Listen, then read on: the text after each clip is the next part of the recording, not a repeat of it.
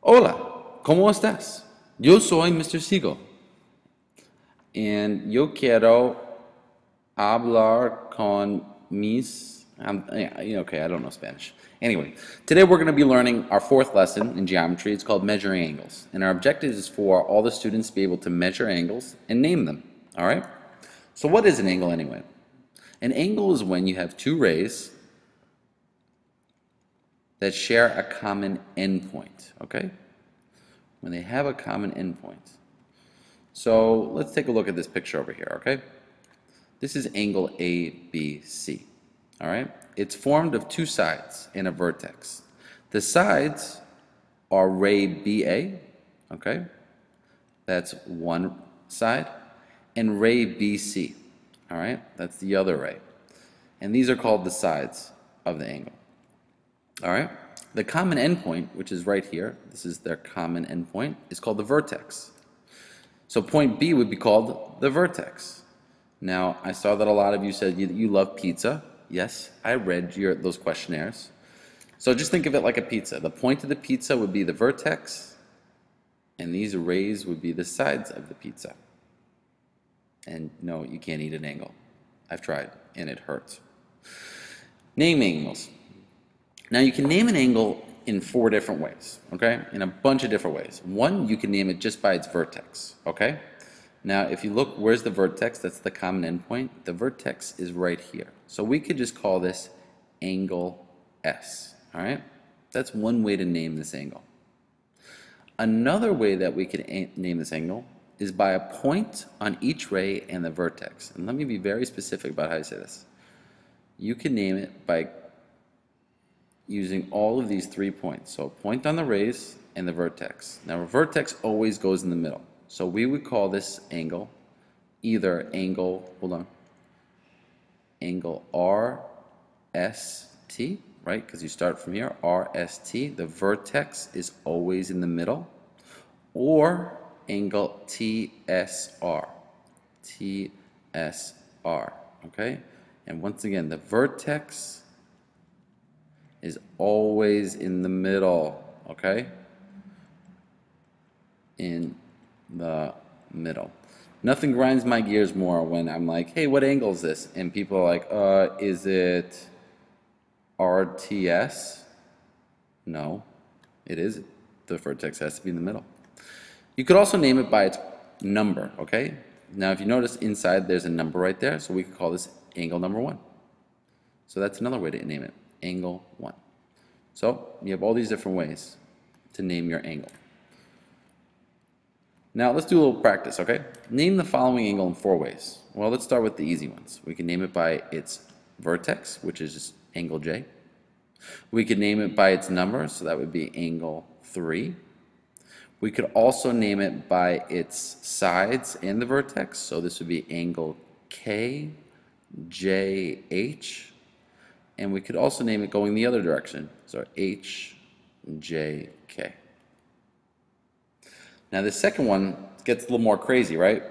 We want to do the same thing, but for this one we have different questions. So we want to name both sides of angle 2. Now angle 2 is right here, okay? It's just this part right here. Now the sides of this angle can be found here. This is a side of the angle, and this is a side of the angle.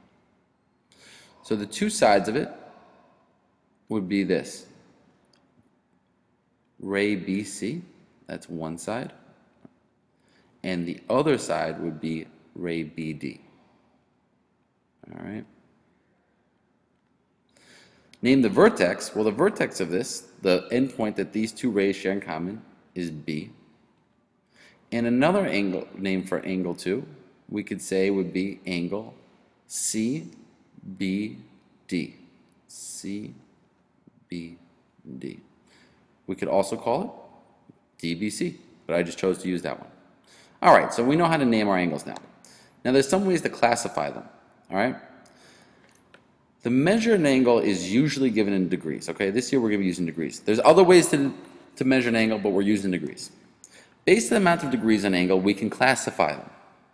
Now a right angle, you might remember this, has a measure of 90 degrees, all right? And whenever we have a right angle, we draw this little square in it. and it looks like this L. And we put the square, and that means 90 degrees. A non-example, well, how about this? Nah, I don't like what I just drew there. That doesn't look pretty at all. Whoop, out. Okay. Well, what about this angle? That is not 90 degrees. That is less than 90 degrees. An acute angle is greater than 0 degrees, but it's also less than 90 degrees. And the way I think of a acute angle is that it's so small and cute. Look at this cute little angle. It's so small. So this would be an acute angle. This is less than 90, right? It's less than this one, but greater than 0. Now a not acute angle would be something like this, which seems to be bigger than 90.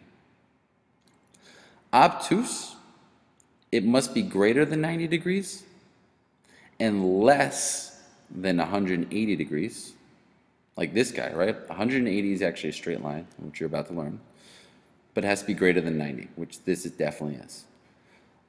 Something that wouldn't look like, maybe like this guy, which is an acute angle.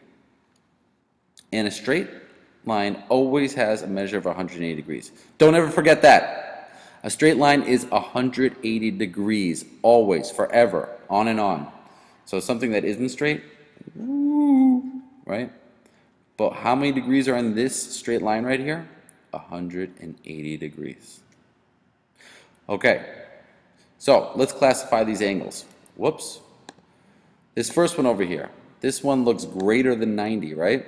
So since it's greater than 90, we're going to say that this is obtuse. This guy, well, it doesn't have the square there, but it should, because this is definitely a right angle. Okay, has that L shape. This one, look, it's so cute. It's such a cute little angle. It's acute. And this one, clearly straight. All right, so now you know how to name your angles.